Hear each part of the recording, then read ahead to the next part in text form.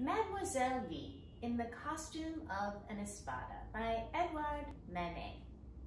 Now, what's wonderful about this piece is that she really is in a costume, and she is a French woman dressed up as a male matador. Now, Manet, quite a modern painter, especially for his time, also painted the same painting with a male figure.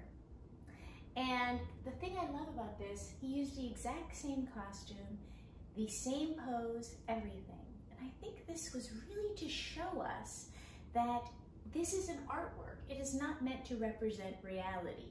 He would bring these models in. This was his favorite model, Victorine Meurent, who did a lot of his paintings.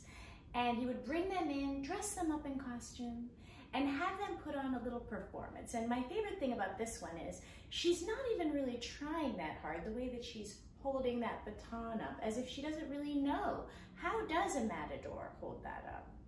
But then he creates a very realistic picture in the back of a bullfighter and a bull at war with each other. And so he's showing us at the front a performance and at the back something real, seeming to represent the facade that we show people and then our inner world where the turmoil